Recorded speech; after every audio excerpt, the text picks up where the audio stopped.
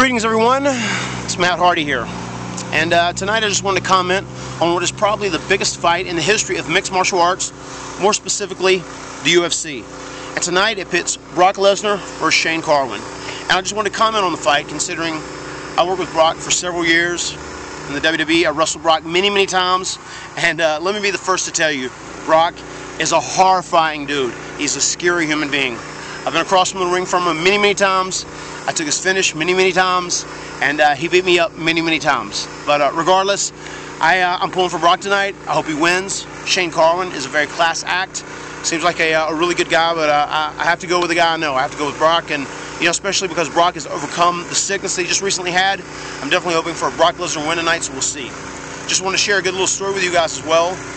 Back when I was wrestling against Brock, I actually hit him with a chair one time earlier in the show during a live SmackDown and split his head. He had to get 15 or 16 staples in the back of his head. And if you actually look at the back of his head, you can see that scar, and that came from me. And later on that night, I had a 14-minute match against him. And I swear to God, I thought he was going to kill me. And I can't believe that he didn't. I think the only reason he didn't kill me is because he was so weakened from all the blood he lost from me hitting him with the chair earlier. But anyway, long story short, I've had some amazing battles with Brock Lesnar. And I'm really excited to watch the battle tonight. I'm glad I am not standing across the ring or across the octagon from Brock in an MMA fight as opposed to a professional wrestling sports entertainment fight. So anyway, Brock, good luck tonight. I want to thank all you guys out there that are part of Team Hardy and all you guys that are supporting the Matt for Champ movement. You guys be well, and until then.